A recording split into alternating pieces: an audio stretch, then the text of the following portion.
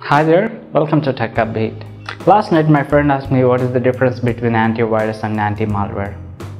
Seriously, even I don't know what is the difference between virus and malware.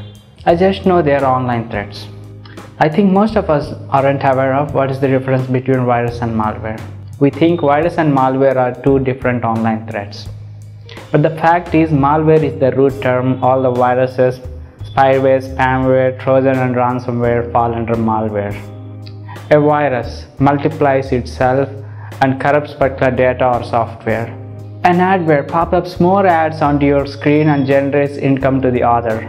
For example, when you go to a streaming site and click on watch now or download, immediately another ad pops onto your screen.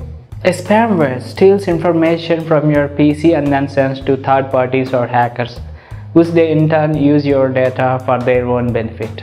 Similar to a spamware, a trojan is a malware which steals sensitive information like your credit card information and login credentials, which they use to rob your bank account. And now, here comes the serious threat on online, which is ransomware attack. A ransomware is a malware which completely or partially blocks you from accessing the PC. They use strong encryption algorithms to encrypt all your files. And they'll tick a timer. You need to pay a certain amount on or before the timer, otherwise your files get deleted automatically. The recent WannaCry ransomware attack is the perfect example.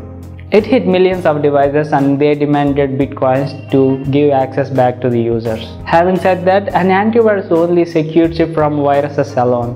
But an anti-malware protects you from all modern threats like spyware, spamware, adware, trojans and ransomware. You need to run both antivirus and anti-malware on your mobile phones and PCs, especially when you're using Android and Windows, because Linux, Mac and iOS are more safe when compared to Windows and Android. Also, you need to educate your parents and friends about these online threats so that they don't click on any unwanted ads or download any software which they are not aware of.